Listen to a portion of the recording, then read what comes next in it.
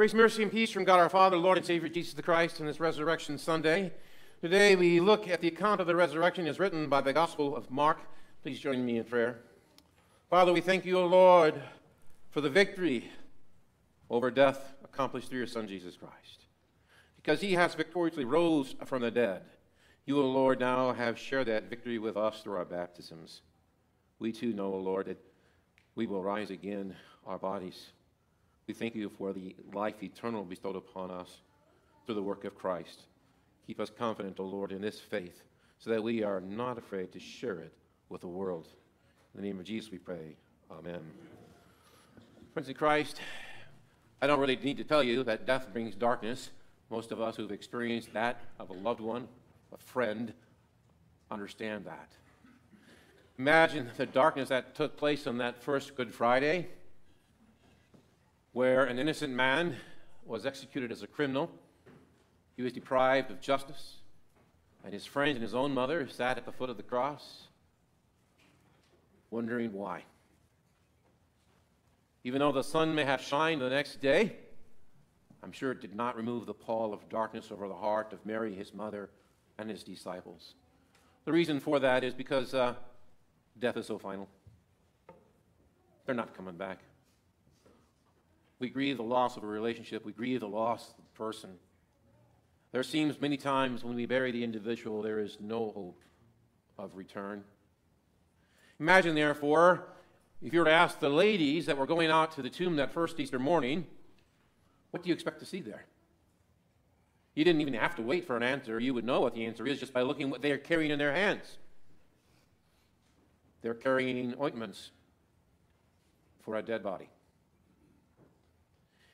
They wished to have some closure through the ritual of anointing the body of Christ, giving it its due diligence. As they were walking, you can imagine that no matter how bright the sun may have been shining that day, there was a pall of darkness over their hearts.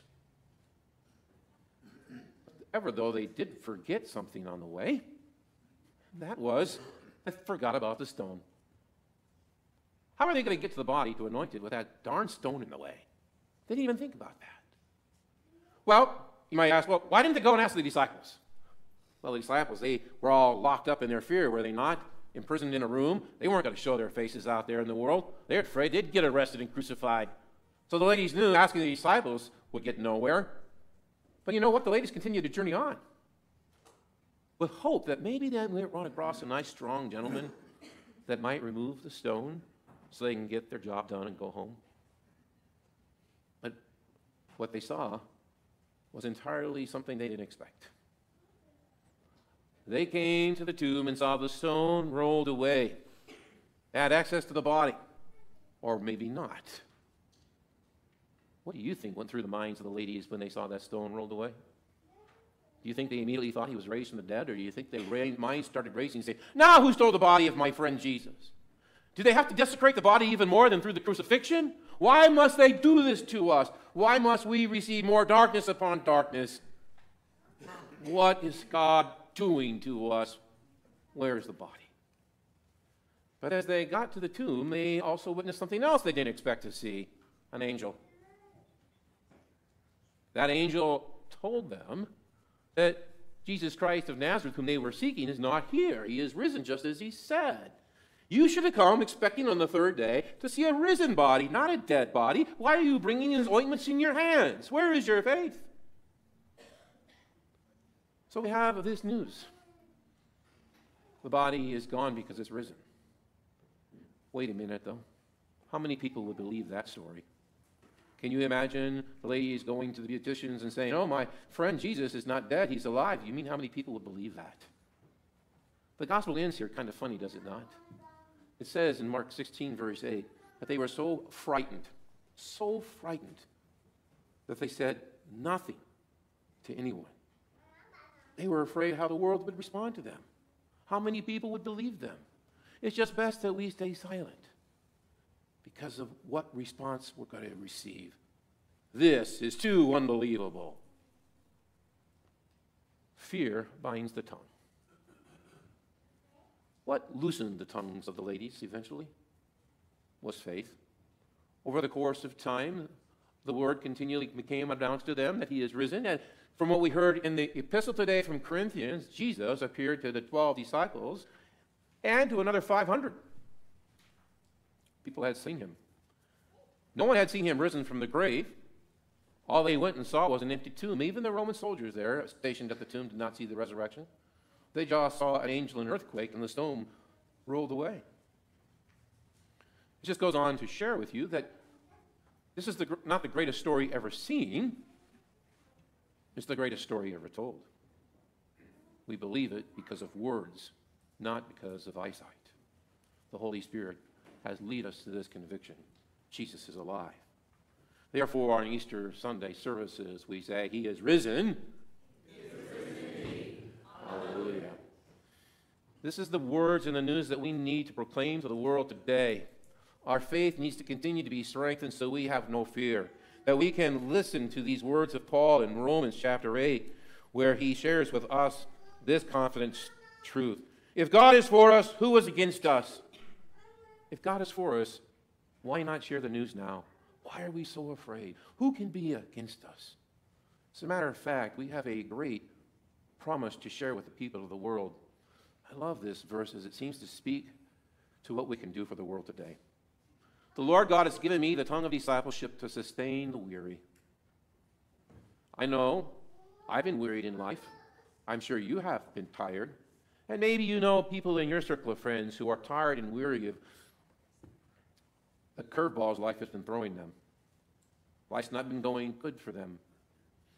But the news of the resurrection sustains the weary. Why? Because it promises these people that what they're experiencing is not the end. There is victory to take place at the end, not defeat.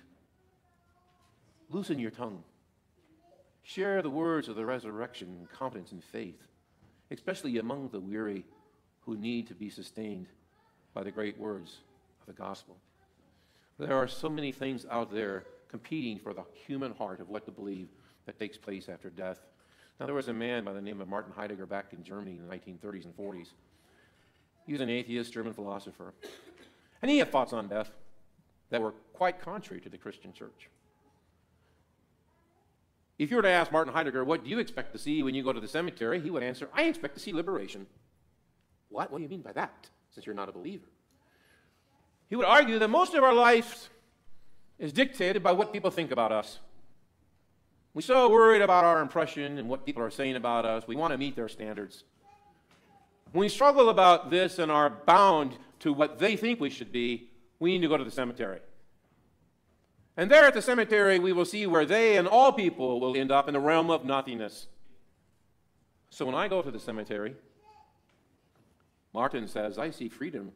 I live the life I want to live, not the life people want me to live, because all of us are going into nothing. Deal with the fear of nothingness, and you will be set free. That's not what the Bible says, right? Jesus says the truth will set us free. You might say, well, how prominent is that thought in America or in our world today? Well, as a matter of fact, there is this book written, The Denial of Death, just recently by Ernest Becker, and he says the same thing that Heidegger says. Deal with your fear of nothingness, and you'll be set free. If you all realize that you are going to become nothing eventually, why are you worried about what you're doing now? When you go to the cemeteries today, what do you expect to see? You expect to see mortal flesh. But also as a Christian, you walk into the cemetery not in the manner of Heidegger, but in the manner of Jesus Christ. So that when you walk into the cemetery, you see not nothing or defeat, you see victory. As St. Paul says, when he walks into the cemetery, he's not worried. He's not dealing with the fear of nothingness. He recognizes that he will live eternally. For he says, death is swallowed up in victory. Death, where is your victory? Death, where is your sting? The sting of death is sin. The power of sin is the law. But thanks be to God who gives us the victory through our Lord Jesus Christ. When you walk into the cemetery in the manner of Christ, you mourn the death of a loved one, but you also see victory. My father, he was one who taught me a lesson about respect for the dead. When I was maybe 7 or 8 years old, he would take me to the funeral home and have me come to recognize my mortality as he would let me see someone that had died, but not one that was related to us, soften the event. Dad was always one to teach me about mortality, the dust of mortality, and the respect for it, with the honor of victory that yet to come. One thing that my dad was really heavy into was genealogy. And you know what you do when you're researching genealogy? You track the dust of relatives. I lived in Indiana for 31 years. And every year my dad would come visit us twice a year, and he'd always say, I want to go find a grave. And I'm like, well, if we have time, Dad, we'll get to it. I want to go find the grave of the Stuffelbeam. I'm like, who's they? I don't know. My dad was very reticent when I was asking about those questions because he knew what I thought about his genealogy research. But the proverbial day happened. One day my dad stayed long enough and I had nothing to do but to go find on this Stuffelbeam treasure hunt. So literally, we did wander Indiana. Didn't know where we were going. I think I ventured up and ended up somewhere near Lafayette, Delphi, Indiana, not really sure. But the Stuffelbeam treasure hunt came up empty. My dad was not getting lucky in finding the dust of the Stuffelbeam, the dust of mortality. So we were heading home, and I didn't know where we were going. I was lost. Thank God that we had compasses and cars, but I didn't really have GPS. I just knew I needed to go north. As I drove north, we went through a small town, and by golly, we drove right by a library. I said, hey, Dad, one last shot. Libraries have burial records, cemetery records. Let's just go in and look there. So we went in, and the librarian, she was like an angel to us. She opened up the cemetery record book, and right there staring in our face was the name Stuffelbeam, where even the grave was buried.